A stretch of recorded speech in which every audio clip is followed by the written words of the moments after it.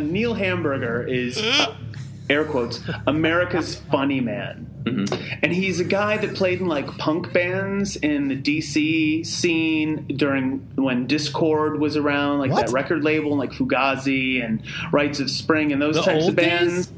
Wait, number one. Is he talking about the old days? Number one, Rites of Spring and Fugazi never played together. Hey, what timeline is this? I don't know. It seems messed up. And dude, what happened to Dischord Records? Are they still? Did they go out of business? I don't know if they did. Because he said when Dischord was around. Yeah, Jamie, can you call up Ian? Let's call him. I'm going to give him a call right. I'm actually plugging it in right now. The hotline, right? Yeah, let's give him a call. See if I can. Because we need to get to the bottom of it. If Dischord went out of business, I don't know. Maybe they got some like Beefeater LPs on closeout or something. Again for $3.95. I feel like DC would collapse. Oh, we have a live feed into the studio. Okay. Is he going to pick up? This Dischord Records. Ian, how are you? Who am I speaking to? This is Who is this? Whoa, Guy, you're there also? Both of them. Yeah. You have music. Wait, you have music for the call? So, wait. This is Josh and Brian calling from Bloodshot, Asbury Park. What's up? How you guys doing out there? So, are you guys? How are ya? So, are you guys like open for business, or? I mean, there's no real social media presence. What gives? We're open for business, but not for sale.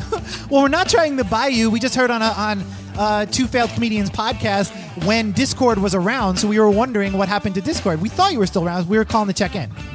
I'm around and I have a blog on Tumblr. Okay. So, we want to ask you a few questions if you don't mind. Would that be cool? Yeah, it's fine. Okay. So, did you guys ever play with Rites of Spring? I don't remember. It's too fucked up. Wait, you were fucked up.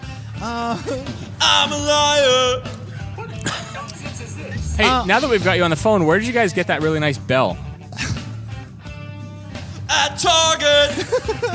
I didn't even know they had Target back then. I guess they did. In DC. So, Ian, in which waiting room did you write waiting room about? Because I've always wondered, was it DMV? Was it a dentist's office? Was it... It was an ophthalmologist. Yeah. I wrote it down in Epcot Center.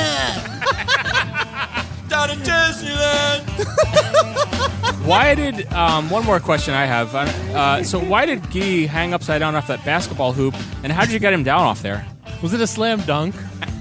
We were playing hoops one day. Went upside down. And he just stayed. Took photos. Who took those photos? Yeah, because how is the image of him and the Converse totally in focus? Like, how? So amazing. I've never figured out how you get fore and background in focus at the same time. When light goes through the shutter, it burns an image on the film. A Kodak. I have a burning question, really. How did you keep that white SG so nice and shiny? I don't smoke. Okay. Emily, do you have any... I mean, this is your one chance. Maybe not your one chance, but to ask questions to Ian and Guy from Fugazi. Do you have any questions you want to ask them? What was your inspiration? Yeah, what was your inspiration to start Fugazi? Myself! And only me! And me too! No, me! Ian, what should I get my girlfriend for Christmas? Fugazi merchandise! It's for sale! You can't find it! It's very expensive! I'm gonna pee my pants! Holy shit! Holy shit! Holy shit! I'm glad we set the record straight here, though. Wait, I do want to ask one more thing. I've said Make it fast! I've said publicly on this show before. We gotta go! I've said publicly on this show before. I can't talk. I've said publicly on this. Oh, one sec. I've said publicly, and I want to apologize on this show before, that I like the Land of Need, World of Greed comp better than the Embrace LP that it covers. So, Ian, I'm really sorry for that. And I'll tell you, I'm getting a look through the phone. Just getting a look. Yeah, and I'm really sorry about that because the Embrace LP is way better. Holy shit. Thank you so much for the call, dude. To each his own. I liked it. All right, we can tweet at the Two Failed Comedians podcast. Call me back. Holy shit! Holy shit! Holy shit! Thanks, dudes. Oh my god! Goodbye now. Oh my god! That was so funny.